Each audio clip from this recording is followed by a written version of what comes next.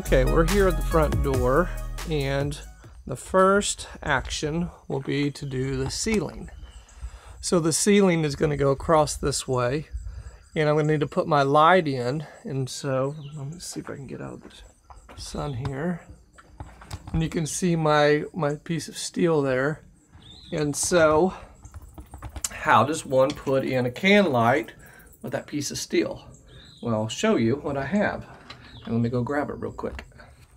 I'm going to talk to you a little bit about the can lights that's going to go in the front door, in front of the front door there in that little walk area. So if you can think back, can lights, standard can lights, sit down here. Standard can lights were usually set in a box, a metal box, and so you had to fit in the actual joy space.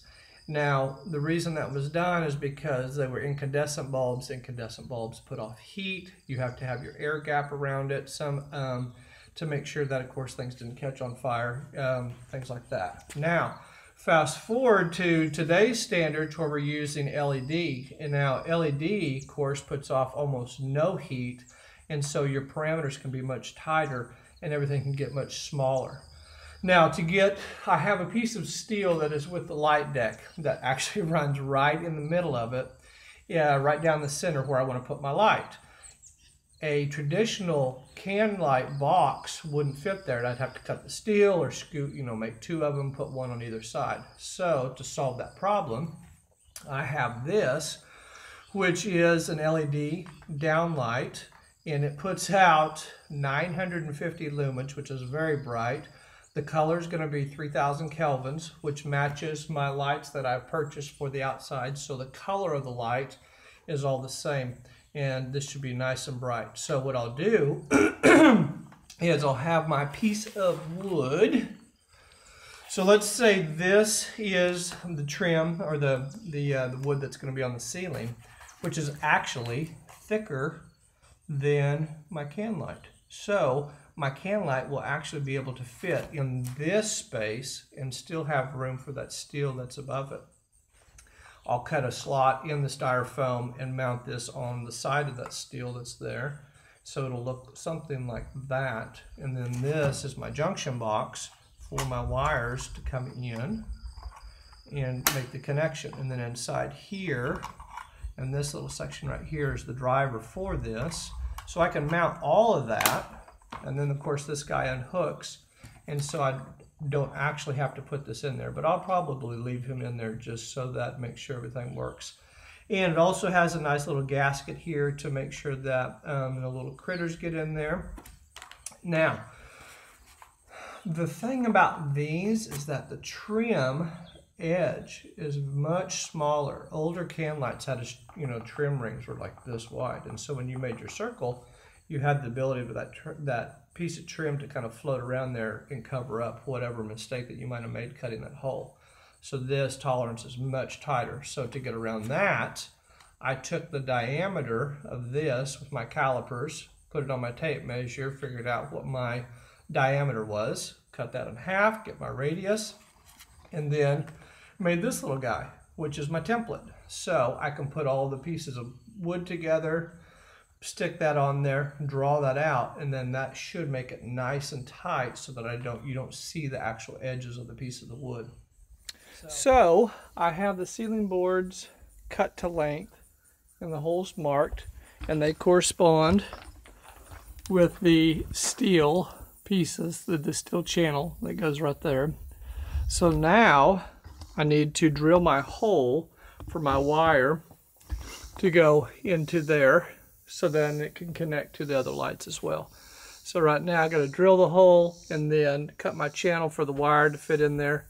So now I'm going to get my hammer drill out and go to town.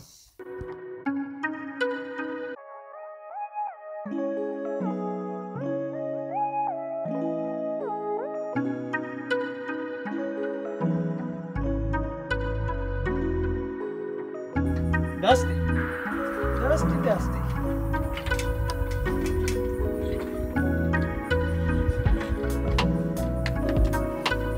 That's how you do it. I'll go on the inside and see if it poked it through. If not, I'll take the drill bit and poke that styrofoam out. So let's go take a look and see if we can, oh, there it is right there. And there's the hole. So now I got to cut my channel for the wire to lay in. I'll use my electric chainsaw. I'll just make a channel and then I can shove it up in there. And I chose the to be outside of the Fox Block, which is right there, which is a screw area, and outside of that. So I put it in between those. The reason I did that is we're putting drywall up and stuff like that. I want to make sure that I don't hit that. And so a little bit of pre-planning on it. And I'm going to sink it in there nice and deep. The drywall screws are inch and a quarter. I'll probably need to be like 1 5/8 just because I got a 1/2 inch of the styrofoam to go through. So my screws are going to need to be a little bit longer. But so far we're looking good. So now let's cut some styrofoam with my little chainsaw.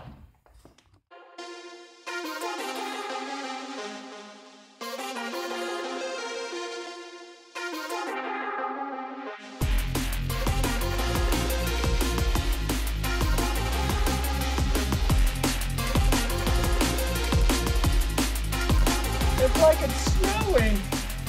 Oh my gosh. Okay, I have it in there. I was going to run it straight down, but I wanted to get it away from that screw flange, so I decided to come over it a little bit. But it works really well. I use this little guy right here,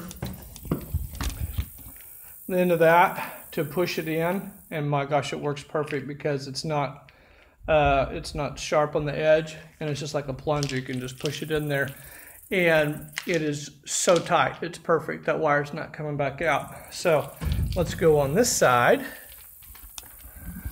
and you can see where I have my channel cut. And so my light, I'm going to stick my light out here a little bit so that the wash is more right here in the front of the doorway and then washes the face of the door versus being up close and washing the wall and all that. So hopefully we got it dialed in pretty good.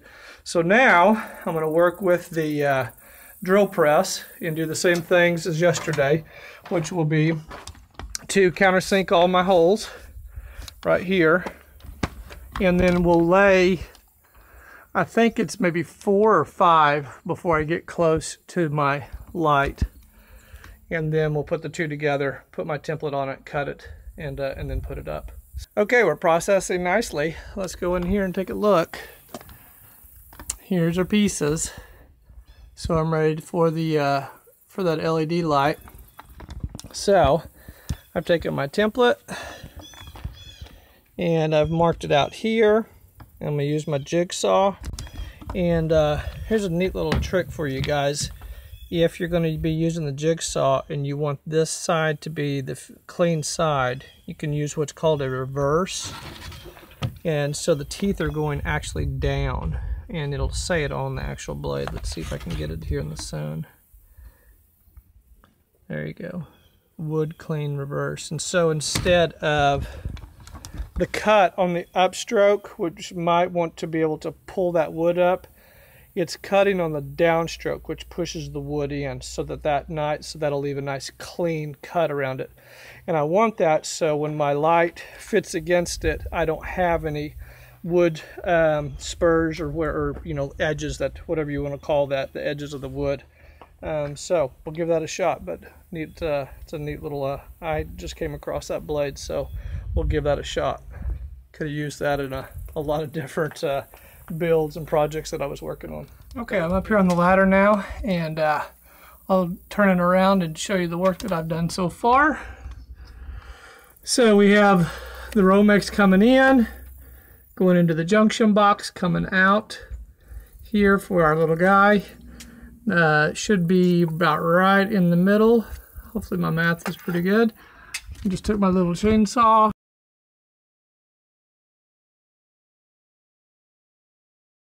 I'll show you what the light looks like after I got it done. I'll probably paint the trim black and leave the white lens part. Of course, this will be painted black to match our window frames, but right now it's just primered white.